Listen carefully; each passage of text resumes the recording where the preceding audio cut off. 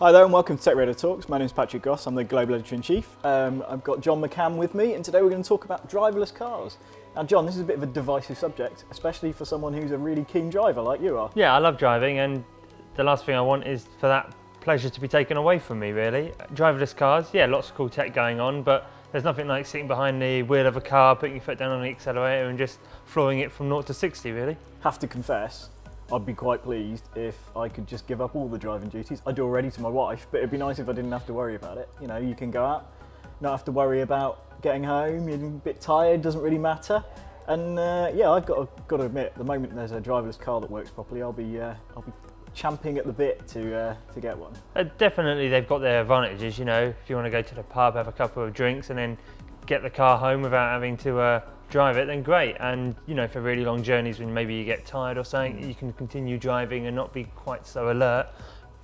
Definitely there, but I'd always want the option to switch to manual controls as well, because I like that feeling of you kind of feel that actually what will happen in the first point of this will be that it'll be like motorways, you'll get a bit of a driverless experience. If you want to, you'll be able to lift your hands up, let it do it itself, almost cruise control done well.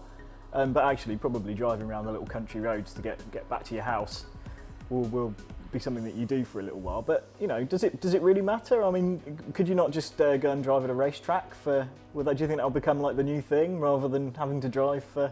I mean that's a very different experience to just driving on a road. You know, if I hit the motorway and stick my radio on, listen to some music, driving up, you know, just get lost in your own world a little bit while you're driving. Racing is a completely different driving experience, and yes, while I'm not going to say no to racing, it's not something you can just easily do. You'd have to get to the track, and there's sort of well, you various could driverless car there, couldn't you? You could driverless car there, but then I mean, from what I was chatting to a couple of people who do a lot of the chips, that are obviously the first stage of this, and they were saying that they think most cars will have modems, i.e. they'll be able to be tracked where they are and where they are in relation to other cars in the next couple of years, that most of the cars coming off the production line. So we're probably only 4 or 5 years away from seeing some really interesting strides taken. Yeah, I mean, there's so many sort of concepts out there and early development models and stuff. I've seen several from various companies doing things with them, and a very interesting one is driving abroad.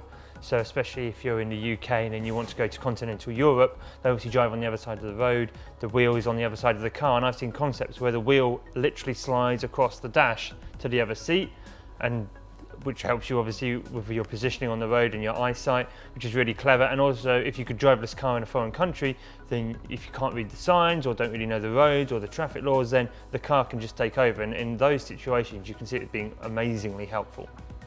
So, we'd love to know what you think. Are you pro driverless cars, or are you a little bit worried about giving up a bit of control over to our robot overlords?